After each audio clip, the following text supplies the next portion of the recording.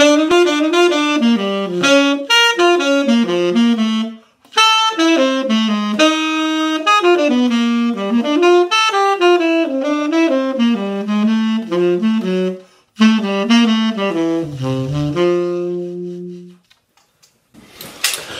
Blue Lakers.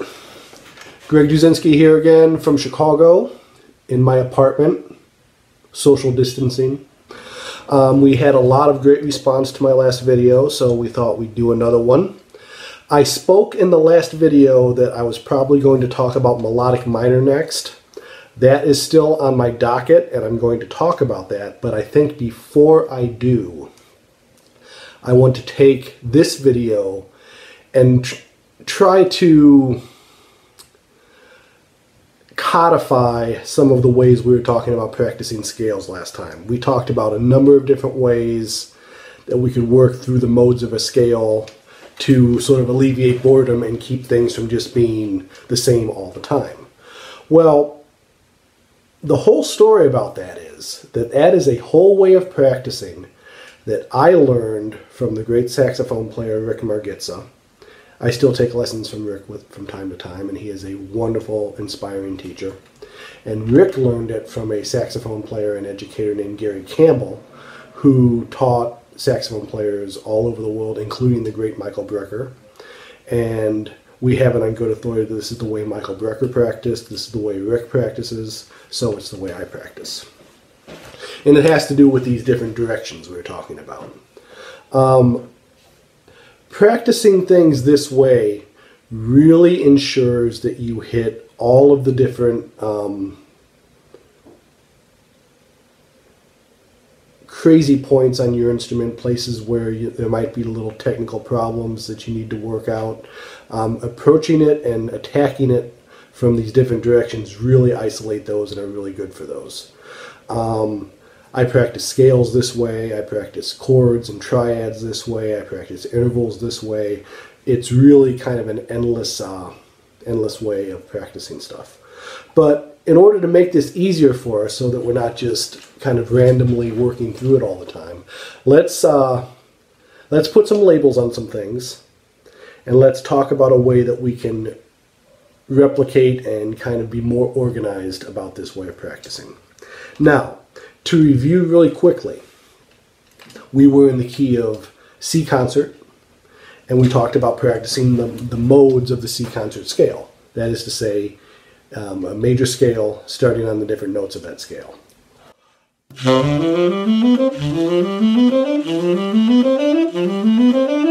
Etc., etc.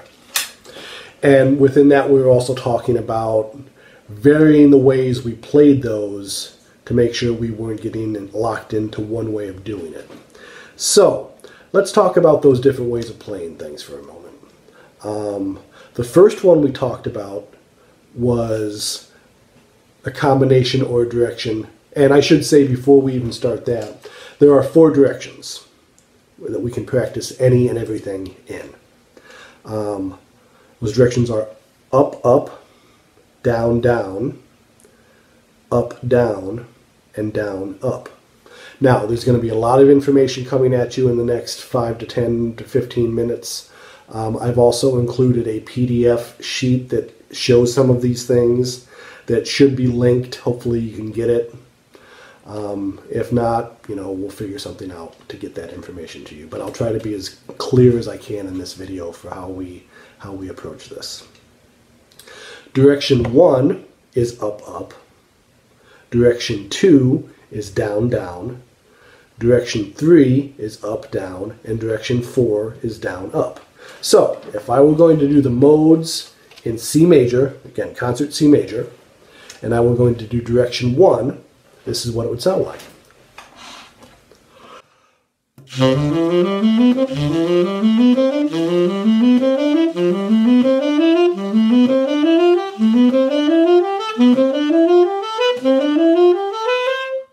Up, up. Each subsequent was going up after the first one. Direction 2 is down, down. Here's what that would sound like.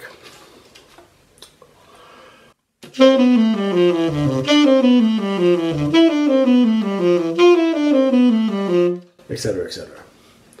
Direction 3 is up, down.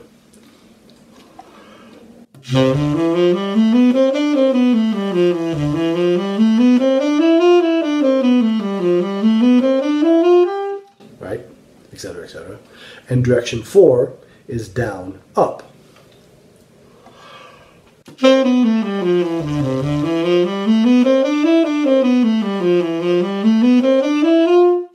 Etc., etc. So that shows you the 4 directions, and it kind of makes it a little bit more organized so that when you're practicing, you can be a little more specific with yourself and say, I'm going to do F major, diatonic modes, direction 2. And then you'll have a process that you can do that and really be efficient in your practicing with. Now, there's another piece. Because if you noticed, when I just demonstrated directions 1, 2, 3, and 4, the direction I was moving through the scale was always ascending. For example, in direction 1, up, up, and then the next one,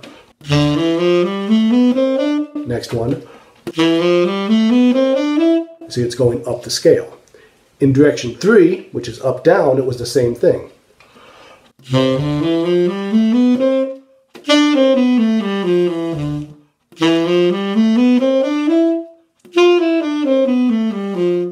Going up the scale. Now, if we're not careful, that will become a habit and we don't get as full a workout as we could. So within each direction, there's an A and a B. There's one A and one B. One A is up, up, ascending. One B is up, up, descending. Here's one B.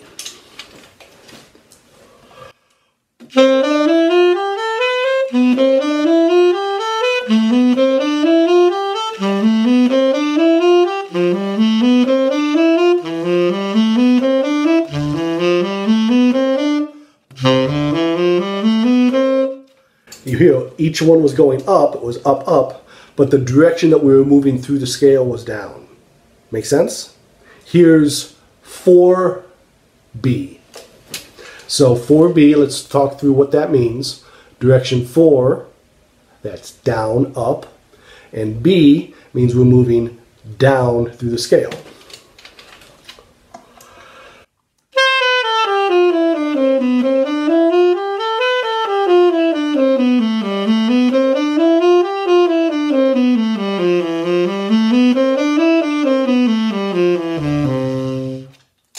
Make sense? I hope so. By organizing our practicing this way, we can get a lot more done quickly, because when you look at the whole routine, 1AB, 2AB, 3AB, 4AB, that's a lot of material. It may be too much to tackle in one day. So you can be a lot more organized with what you're working on from day to day. My advice, especially if you're just starting off practicing scales this way, is not to take all 4 directions every day. Maybe take one key that you're working on and pick 1 or 2 directions and limit your practicing to that and really get that ingrained in your fingers and in your ear. Now you'll have to keep track of that. I use a notebook just to make sure that you're hitting all the different directions through each different key. But that's a really good way to get started, is to limit your work to maybe 1 key a day or a week and 1 direction a day. So again, what would that look like? Let's say that I was going to practice today, and the intention that I am laying out for myself is I'm going to do diatonic modes in the key of E major. I'm going to do direction 1A. Here's what that would sound like.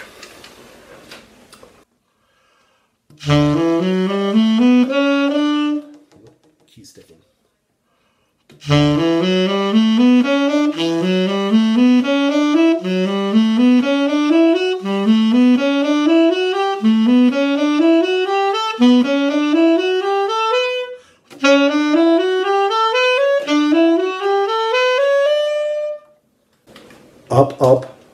up through the scale.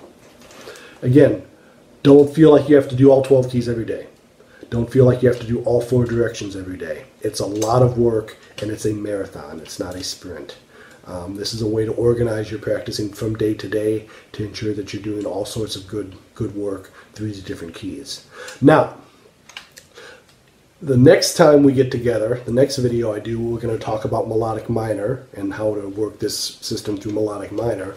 And then after that, we're going to get into things like triads and 7th chords and intervals. And to give you an example, just a quick example of how you can do these types of things.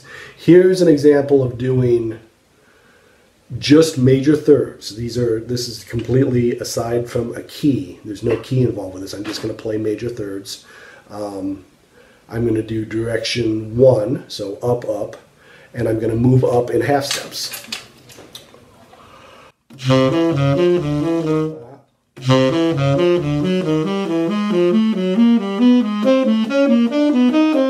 Right? Or I could do direction 3, which is up, down.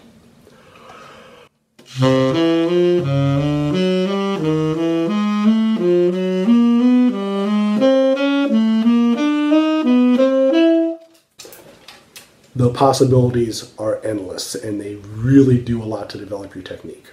So work on that. Again, 1 key. If you're really, chomping at the bit and you have your keys together, do 1 key every day. If you need some more time, if you need to take this a little bit slower, maybe spend 1 week on a key and do a couple different directions every day. The important thing is to be methodical, to keep track of what you're working on, to hit all the different directions, and to eventually work through all 12 keys. Slow practice is the key here. Don't feel like you have to fly through these things or play 16th notes at metronome equals 200 or anything like that. Slow practice is so important. When I first started working this way, or even now, when I'm taking a new scale sound or a new intervallic set or a new line or whatever, and I start to work it through this routine, I move very, very slowly. I'll give you an example. I'm going to, let's assume that I am just starting to work on those major thirds I showed you a moment ago. I might start this slow.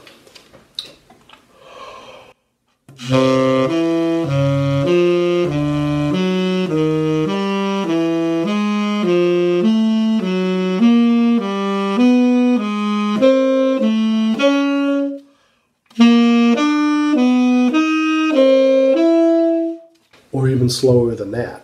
The point is to really hear, understand where those sounds are on your instrument, and be able to work it through nice and relaxed. If you're practicing quickly, you're going to learn very slowly. But if you practice slowly, you're going to learn quickly. It's a paradox, but it's true. All right, that's enough for today. To review, 4 directions. Direction 1, up, up. Direction 2, down, down. Direction 3, up, down. Direction 4, down, up. Each one of those directions has 2 subsets, A and B. Subset A is moving up through the scale. Subset B is moving down through the scale. Again, that's a lot of information. I will make sure to get a PDF sheet that illustrates some of these things that you can look at. Happy practicing. Keep working on your scales. Keep taking care of yourselves and being healthy.